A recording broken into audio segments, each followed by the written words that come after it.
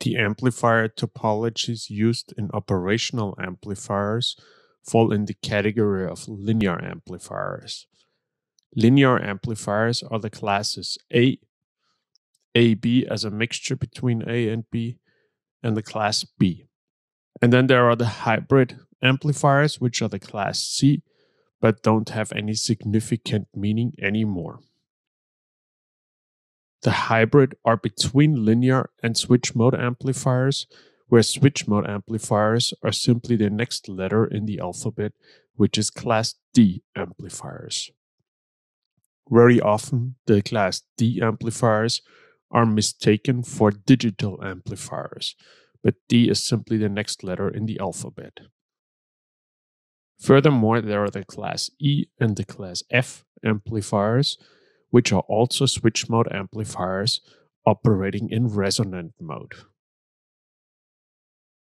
Switch mode operation means that we are applying pulses as the gate source voltage for the high side device and the same for the low side device. So the high side power MOSFET is connected with its drain to the positive supply rail. Its source is a common node with the drain of the low side MOSFET, and the source of the low side MOSFET is connected to the negative supply rail. Those pulses, both for the low side and high side, are either zero or way beyond the threshold voltage of the transistor.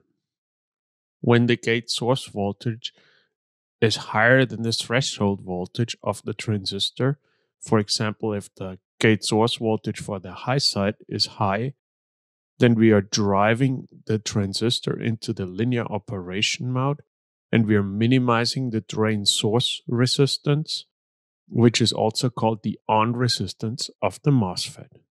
Simultaneously, the other MOSFET would be in its off state, meaning the gate source voltage is as close to zero as possible, and therefore ideally an open. Typically, there is a remaining leakage current which is down in the nanoampere range, whereas the on resistance of a MOSFET that is on typically is in the milliohm range. That means that this node, the so-called switch node, is either getting pulled high towards the positive supply rail when the high side MOSFET is on, or it's getting pulled low to the negative supply rail when the high side MOSFET is off and the low side MOSFET is on. Therefore, we get a square wave representation on that switch node. That square wave is getting filtered by a second order low pass filter created by the inductor and the capacitor here, and its output voltage is the output voltage across the load.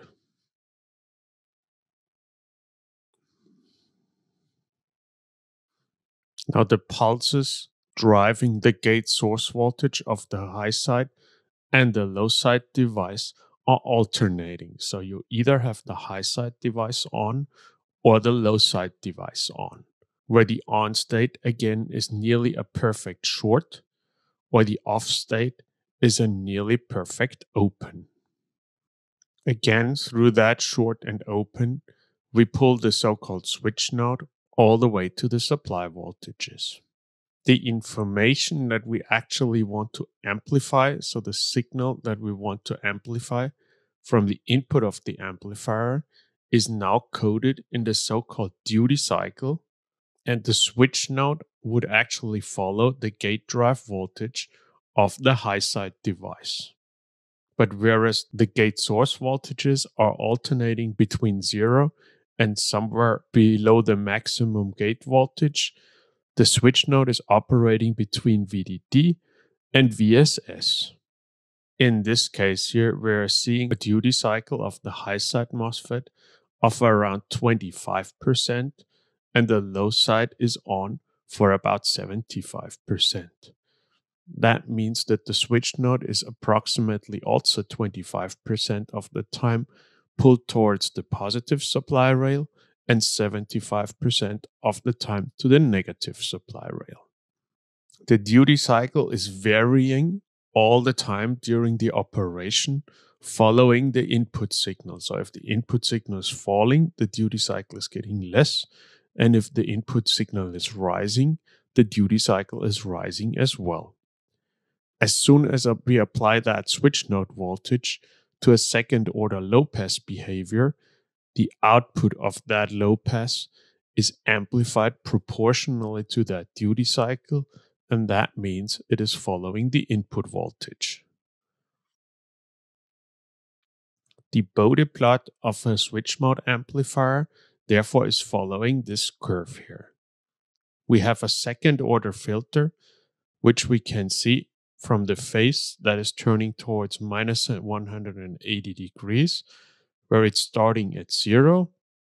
And if we have 20 dB per decade on the y-axis here, means we are starting out at 60 dB amplification inside the passband. We can now see that the amplitude of the transfer function is falling with 40 dB per decade. And compared to the linear amplifier with the same DC gain, we are reaching the transient frequency already 1 decade earlier.